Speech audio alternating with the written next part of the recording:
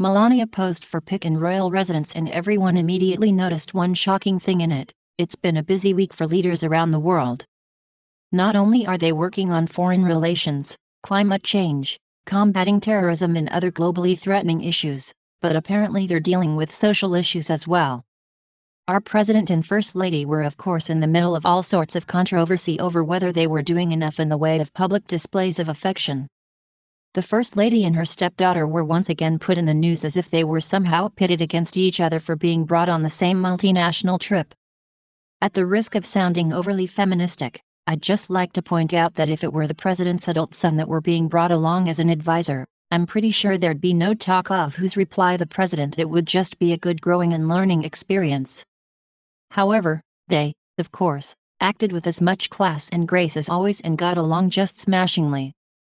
Because of all these world leaders being in the same place at the same time, the First Ladies of the countries got to go on some interesting tours.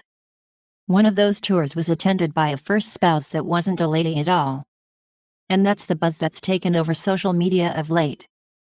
Via CNN, what's the first thing you noticed about this picture of political spouses and partners, other than Melania Trump's continued mastery of the color black?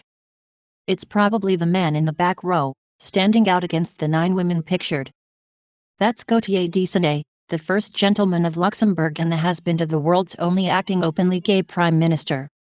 Destenay and Luxembourg Prime Minister Xavier Bettel wed in 2015, right after Luxembourg legalized gay marriage.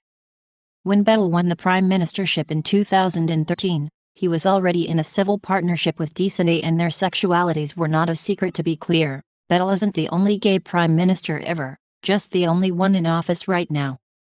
Former Belgian Prime Minister Elio de Rupo and former Icelandic Prime Minister Sigur ttir were both public about their sexualities. Can you name the rest of the people in this photograph?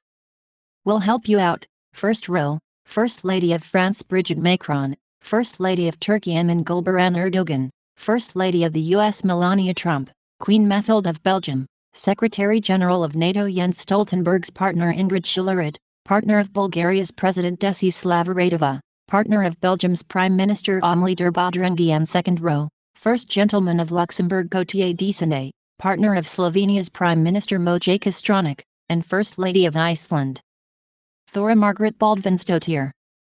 I find it interesting that the same people who are extremely adamant that a person's sexuality is their own personal business also feel the need to put those with a culturally in taste and significant other on a pedestal and talk about their sexuality. The same sexuality that is supposed to be personal and up to the individual.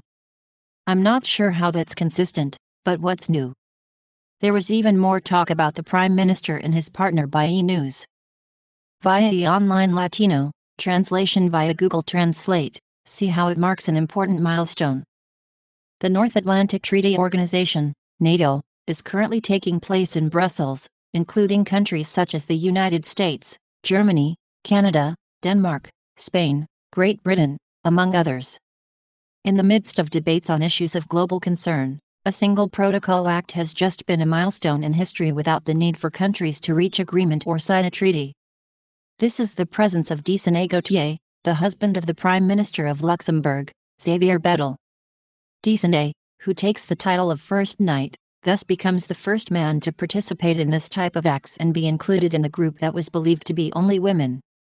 In the official photo of the summit that brings together the First Ladies, Gauthier posed with his colleagues, among whom were the First Lady of Turkey, Emine Erdogan, First Lady of France, Brigitte, and the First Lady of the United States, Melania Trump.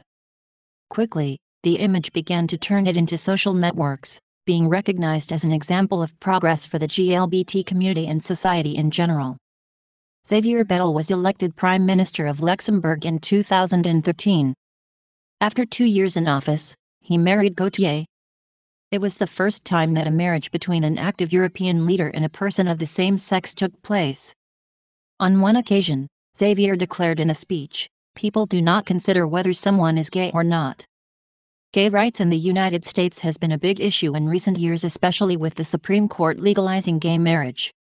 While many people see this as an issue best sorted out between an individual and their own conscience, but the fact is that the government is now involved. And not only are they legalizing gay marriage, they've decided to give it preferential treatment with things like hate crime status. If speaking against gay marriage is a hate crime, what is speaking against traditional marriage? You'd be hard-pressed to find a pub anywhere in this country where there's not a drunk on a bar stool cursing the institution of marriage, and that's not a hate crime. But gay marriage has somehow become so special that it gets even better treatment than traditional marriage. And that is a crying shame. Source: CNN. Please do not forget to subscribe and like and comment because we want to hear your voice, and thank you for watching.